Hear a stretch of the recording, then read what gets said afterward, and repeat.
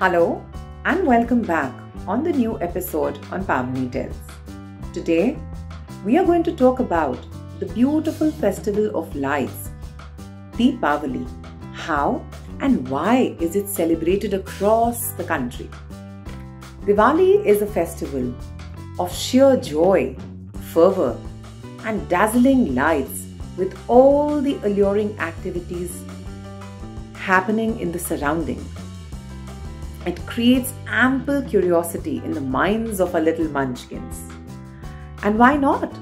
Festivals are the time when we can get our budding brains and minds acquainted with history, rich culture we have, in a fun and an impressive manner.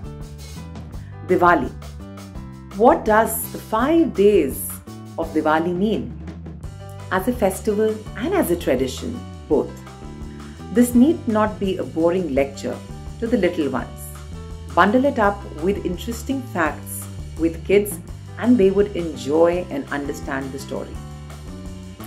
Significance and importance of 5 days of Diwali. So let's get started. Diwali celebrations go on for 5 days and each day has its own significance. Starting with the first day, Dhanteras. Diwali begins with the first day known as Dhanteras, or the worship of wealth. Goddess Lakshmi is worshipped on this day, and there is a custom to purchase something precious. People clean and decorate their houses and homes. Second, Naraka Chaturdashi or Choti Diwali. The second day is Naraka Chaturdashi or Choti Diwali. People wake up early and apply aromatic oils on them before taking a bath or a shower. This is said to remove all sins and impurities. They wear new clothes, offer puja, and enjoy by lighting diyas and bursting a few crackers. Third, Lakshmi Puja. The third day is the main Diwali festival, known as Lakshmi Puja. Lakshmi Puja is performed on this day. Goddess Lakshmi is believed to enter our homes and bless us all with lots and lots of good fortune. Tiny oil diyas, candles, and electric lights are placed around the house. Families exchange gifts and gather together to burst crackers. Fourth, Govardhan Puja or Padwa. The fourth day is Govardhan Puja or Padwa. It is the day when Lord Krishna defeated Indra by lifting the huge Govardhan mountain on his tiny little finger. People make small hillocks, usually of cow dung, symbolizing Govardhan, and worship it. Fifth being Bhai Dooj. The fifth and last day is Bhai Dooj.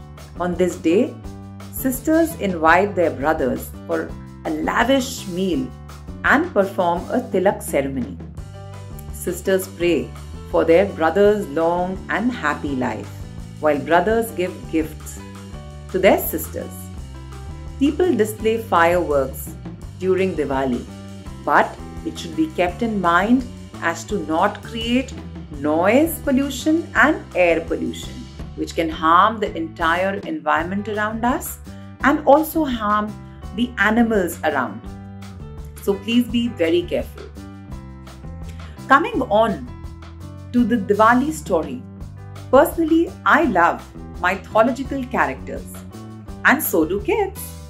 Here I'm sharing the mythological story, it being the reason as to why we celebrate Diwali or Deepavali.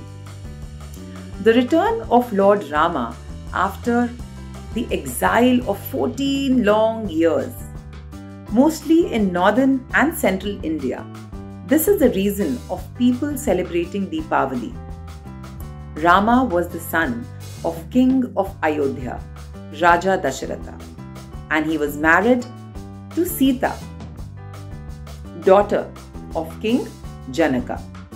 When King Dasharatha decided Rama to be crowned as a king, his enraged stepmother hatched a plan and got him exiled from the town for 14 long years. The faithful prince obeyed his stepmother's wishes and ventured into the jungle with his wife Sita and his brother Laxmana. As fate would have it, Ravana, the king of Lanka, kidnapped and took away Sita from the jungle to Lanka, also known as Sri Lanka. Then Rama, with the help of Lord Hanuman and Sugriv, got into a war with Ravana in which he was killed, and Rama got back Sita. As the expulsion was getting ended, it was on the day of Diwali, a no moon day, that Rama with Sita and Lakshmana returned to their kingdom, Ayodhya. Hence, to welcome them back home, thousands of diyas and lights were lit throughout the city. And there was a wave of merriment all around. With numerous fascinating characters and these short stories, Ramayana is a very captivating mythological story. I personally love Ramayana and have been recently introducing the same to my son. To these short stories, he has immense short stories of demons, gods, and the fights from Ramayana to narrate to you. He has started loving these stories and has been immersing into the morals of them. Similar way, these stories will help your child to imbibe the morals too. Hope you all liked today's episode. We shall be back in our next episode on Pavni Tales with yet another beautiful story from this beautiful epic Ramayana. Till then, take care, stay safe, enjoy this beautiful festival of Deepavali. Wishing you all a very happy, prosperous, joyous and a healthy Diwali. Thank you so much. If you like this episode, please do like, share, subscribe and comment. Thank you.